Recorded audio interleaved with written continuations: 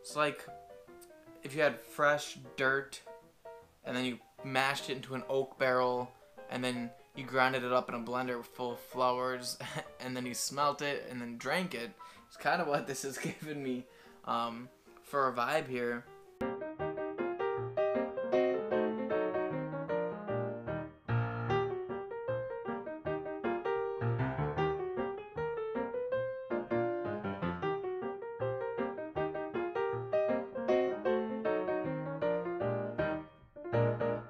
Hello and welcome back to the Bourbon Bar. I'm Holden and today I'm going to be reviewing Rebel Cask Strength Single Barrel.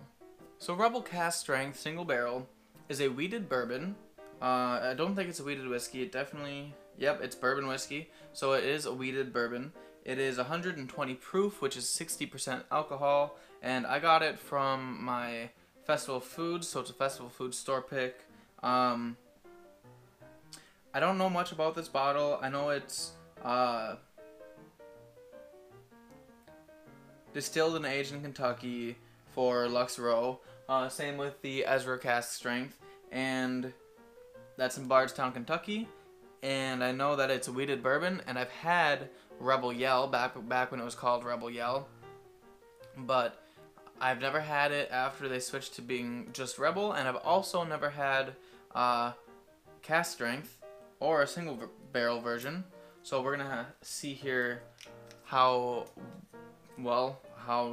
nicely it plays compared to its younger, less proofed brother.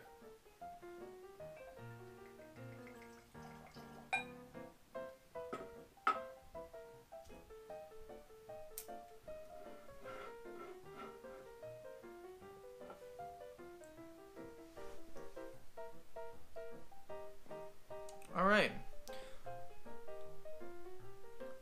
Wow, so I'm getting some sweetness here, but it's not overwhelming the way some other bourbons are, especially some wheaters. It's almost got a floral note to it. It does smell a little ethanol-y. That's coming from the 120 proof. It's not the way the Ezra was. It wasn't very potent in the ethanol aspect, but this is a little bit more aggressive on the nose.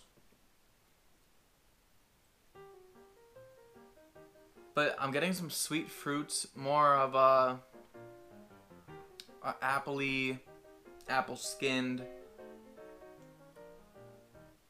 and a damp hay, wheat funkiness in it. A little bit of nuttiness, not too much. I'm not sure how old it is, if it says somewhere on the bottle. I'm not seeing an age statement, so I have no idea how old it is. All I know is that it's a single barrel at 120 proof, and that it's a wheated bourbon. If I find any of the information, mash bill, age statement, I'll put it up on the screen here for you guys. But I'm getting some nuttiness, which can sometimes be a sign of youngness. It's sweet and florally, kind of like perfume, like a flower bed. It kind of reminds me a little bit of Makers. I know it's probably because it's a wheated bourbon, just like Makers is, but it's definitely got some aspects from the Makers Cask Strength that I'm finding in this one.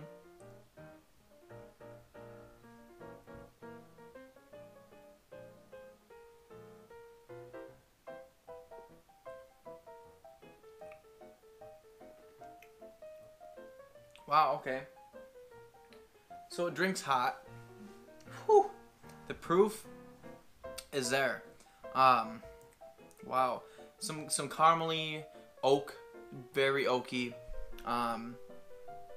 That floral note is really coming through. It's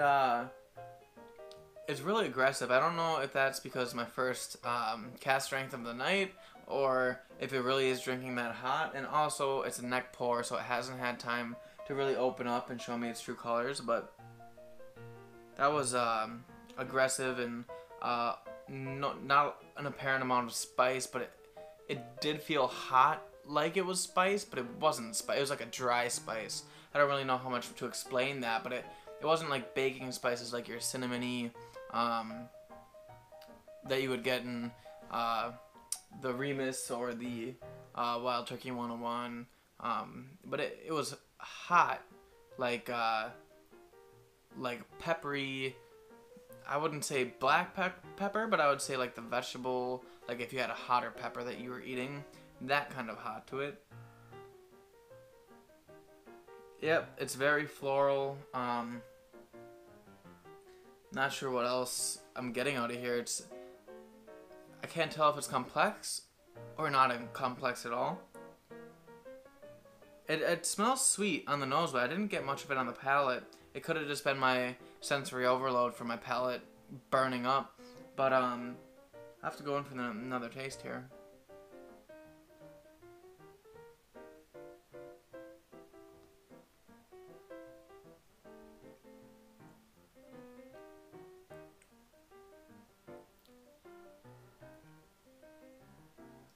Yeah, so I'm getting that floral note coming through, and it's got that nuttiness on the palate. Wasn't as hot that time. I mean, it was hot, but not as ethanol-y, more of that dry hotness that I was telling you about. It really isn't the most complex thing in the world, but it's not horrible. I paid $55 for this at festival. Same price as the Ezra Cask Strength. This is okay, but I don't know how I'm feeling about it. It's not my favorite in the world. I don't know if it's not my palate or if someone out there might like it, but I don't know. It's not my cup of tea, that's for sure. I really thought that this would be one that I would enjoy, because typically wheaters really give you a sweeter note, and it's not necessarily the wheat that's giving it the sweet note. It's a lack of rye spice that you're getting, that it comes off as sweet. But I wonder, like I said, I don't know the mash bill of this in particular bottle, so I don't know if the wheat's replacing the rye, or if they're adding wheat, if it's a 4-grain. It doesn't say. Like I said, if I find it, it would be on the screen earlier. Yeah, I mean, it's just so perfumey and floral and aggressive. I don't know. It's some things have those notes, but they still have that sweetness that you like, that you want to get with a bourbon. And this one just isn't doing it for me. I'm getting the nuttiness and the floralness. It's like if you had fresh dirt and then you mashed it into an oak barrel and then you grinded it up in a blender full of flowers and then you smelt it and then drank it. It's kind of what this is giving me for a vibe here. And I don't know if they're all like this, because this is store pick, single barrel, so they could be drastically different. And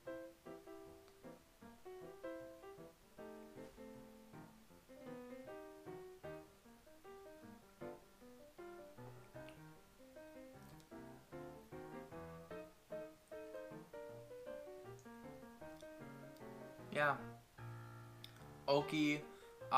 There is a hint of vanilla in there and caramel, but it's not very much. It's just that florally sweetness, perfumey. Dirt, I would say, is a big aspect in this one. The oak is very apparent. Nuttiness, I don't know, I would say probably somewhere close to a walnut or one of those big Brazil nuts. Nothing like a cashew or anything like that. Those sweeter, fattier nuts, but overall, for $55, I'm not sure how the grade's gonna do for this one. Last taste, I'll let you know if it tastes any different. Any redeeming qualities, anyway.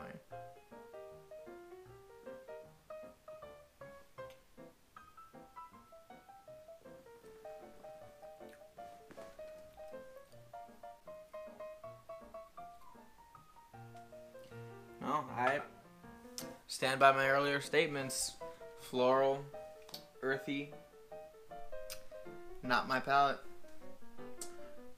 Well, you know what that means. It's grading time. So for the Rebel Cask strength, I'm gonna go ahead and give it a C-. I don't think that I would buy this again. Maybe I would try buying one if I found a non-store pick, or maybe from a different store. It could be the store pick. Don't take my review for granted thinking that this is bad whiskey, because it could be great and it could fit your palate amazingly. I'm not one who likes that flatter, less sweet, more dry, aggressive flavor, but if that's something you like, this could be a bottle that you really enjoy. The reason I'm going with a C- is because I paid $55 for this, and I don't think I'm gonna drink it much past where I drank it. I mean, it's not gonna get touched very often, that's for sure, and it's definitely not gonna be something that I go to first when I really want to enjoy something. It's not a light sipper, so you have to be strapped in and prepared for it. But overall, if your palate is tuned to something like this, then go ahead and get it. I would get it, but personally, I'm giving it a C-. It was just okay for me. But that being said, that's it for the video. If you liked this whiskey, if you've had it and tried it, let me know in the comments if it's just my store pick. My notes are completely off. Let me know if you had a store pick or even just a cask strength Rebel that wasn't a store pick, how the tasting notes compared to what I gave. But yeah, if you liked the video, please leave a like and subscribe to the channel. That being said, that's the end of the video, and I'll see you in the next glass.